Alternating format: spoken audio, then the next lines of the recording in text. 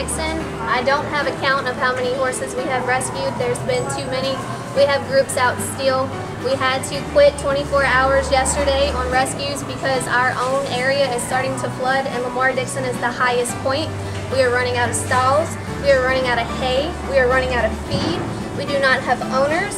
We have people that did not want to own or surrender. We have been turned around multiple times and told not to touch people's horses, and they are now flooded, and we cannot go back for those horses.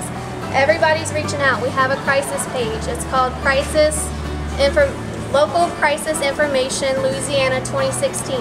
And what that is, everybody's posting about boats, everybody's posting about livestock trailers, cattle, horses that still need to get out. They're very hard to reach. We're getting taxed constantly and we cannot do anything about it. We need help. Some of them are past saving. I think we have heard that we've lost a total of 8. Water is going down right now in some locations, and when they are going down, we need to try to get them out. We need all the help possible, and of course, a lot of them do not want to see water right now.